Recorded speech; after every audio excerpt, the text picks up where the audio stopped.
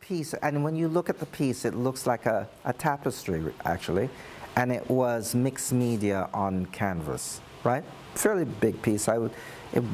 8 by 10 feet, a really big piece with a lot of details. It was done by a professor at University of Texas from Nigeria, and it so happened that he was from Ife, and Ife is the most sacred city of the Yoruba people, right? So, and they have lots of ideas on cosmology, you know, how the world works and how everything is connected.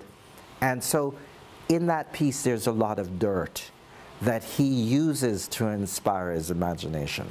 One of the things I learned from him is that the trees, and there are a lot of trees in that piece too, are really critical to humanity in our creativity, because we couldn't live on this planet without the trees, right? So source energy, when source energy produced the trees, they're more important than we think. We live in a society now where we try to decorate our communities with trees, right?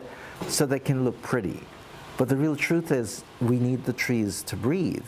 But on a spiritual level, the trees give us vibration that allow us to fire up our imaginations and produce art of that quality.